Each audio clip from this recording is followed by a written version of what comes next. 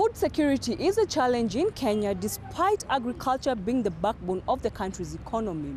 Organic farming is seen as a solution to curb this threat and also advocate for healthy living. Here is more. It was song and dance as supporters of ecological farming gathered in Nairobi to attend a festival dubbed Food for Life to propagate organic foods. Today we are organizing a food fair, which is part of a cook-off competition. We will have people selected from an open bidding process who will come and showcase organic food produced in Kenya or East Africa, and people will be able to test it. We have also exhibitors who are exhibiting organic food from different parts of the country. But also today is Biodiversity Day. And therefore, we think that this comes as a confluence to highlight that ecological farming supports biodiversity, increased biodiversity in East Africa and in Kenya in particular.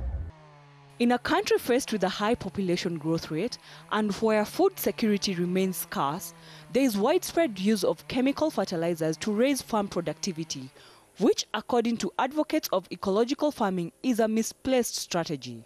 Ecological farming is sustainable, it's rooted in sustainability.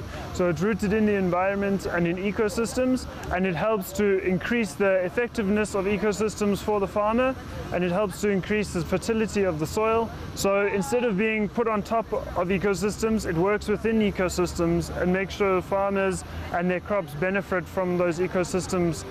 For instance, with soil fertility, organic matter going back into the soil from cover crops and things like that, as opposed to leaving the soil bare.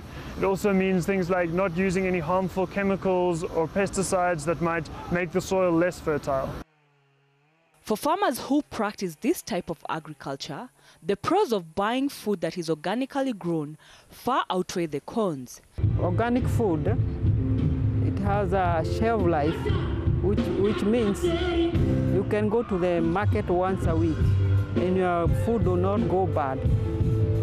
So you can budget for the whole month, cutting your budget. Other health benefits, it doesn't have any toxin, especially for people who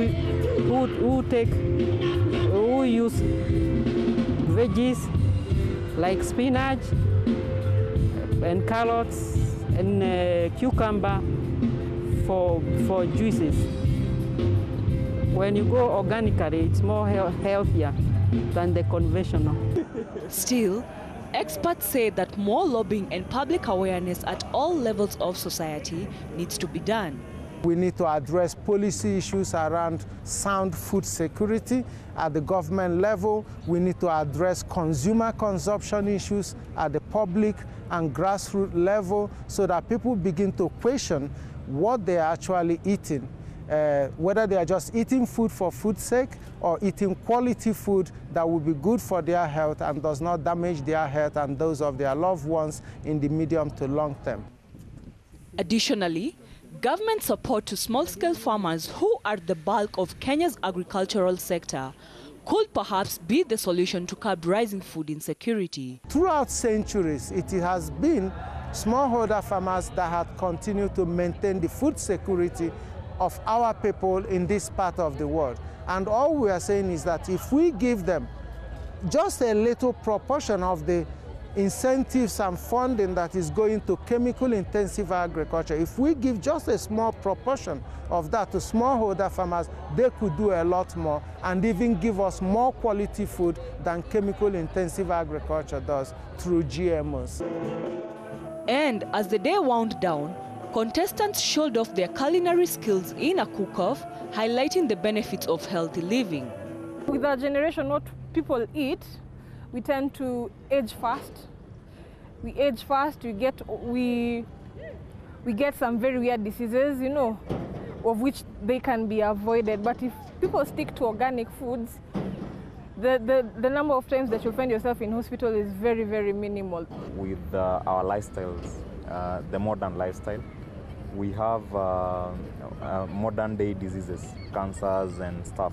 So eating non-organic foods would tend to accelerate that, but organic foods would kind of slow down that, and they're good for our health, as she mentioned.